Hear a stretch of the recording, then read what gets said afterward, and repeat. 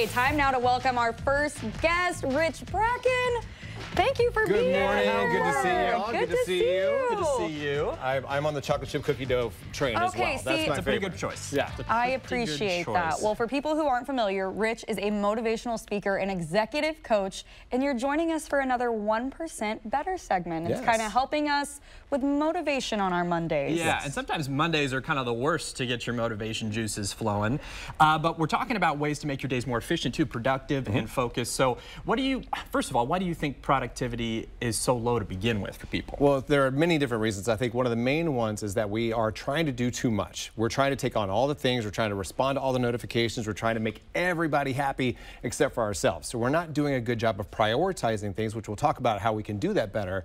But really, it's trying to take on too much. We're trying to impress too many people. We're trying to make other people too happy. We're not putting ourselves first in that mix. Yeah. It's exhausting. It is It's a very exhausting thing to do. So how would you recommend that someone gets started in maybe restructuring their day to be more productive? Absolutely. There are many different ways, and I think, first of all, it's not trying to change everything at once. Take little baby steps. Pick one day a week that you're going to say, this is my day for productivity. I'm going to restructure how I do things. I'm going to set some boundaries. We're really bad at setting boundaries as well. So making sure that we have that one day that we can focus in on and figure out what you need to do, prioritize your to-do list instead of saying, I'm going to do all the things. Pick off a couple of things that you can build some momentum with, because we typically think that we have to get into everything. We have to solve all the problems at once, and we have to take on all the to-dos, and it's just never ever going to be the same if we try to focus on the big things as opposed to the little things. I think I get in my head a little bit about that too, where it's like you have to fix everything all at once, and it becomes overwhelming at that point, and then you start hitting the gas the other direction. You're like, well, I'll just back off until everything is absolutely perfect to get it in there. Would creating a schedule or something like that help out with that? Absolutely, and there's one, I think we showed a graphic of it, but there's a way to structure your day in a way that is very productivity heavy for you. Yeah. Start your day off with creative things. I'm super creative in the morning. I come up with all my really good ideas, the ones that I do have, in the morning. But I focus on that in the morning, and so really focusing in where your energy is and maximizing that time is critical. And then move on to the things that are going to take more social energy, because when we start our days being social outside of us, we tend to be depleted more. So we're focusing in on meetings and emails and things like that. Move that to the afternoon. That's when you're not using as much brain space. That's when you're trying to save your energy for the afternoon. And then in the evening, find something that you can learn from. To listen to a podcast, read an article, pick up that book that you've been wanting to read for a long time. I've got a whole shelf of them. Oh, yeah. But focus on that knowledge, because we're more likely to absorb more towards the end of the day when we're at rest. Yeah. So focus on that time then. Okay, well, what would you say maybe are some of the traps that kind of hinder us from being as productive as we would like to throughout the day? Yeah, I touched on it just a second ago, the notification trap and then the lack of boundaries. So with your, and guilty as charged. Yeah, I'm like, all right, well, I do that. Exactly, and it's a work in progress. So when we focus in on the things that we need to do, turn off your notifications, close some of the windows that you've got, because we sit down, and I'm guilty of this too, where I'll sit down to work on a project, but I've got 6 or 7 windows and 27,000 tabs open. Focus on the thing that you need to do, focus on the one thing, close everything else out.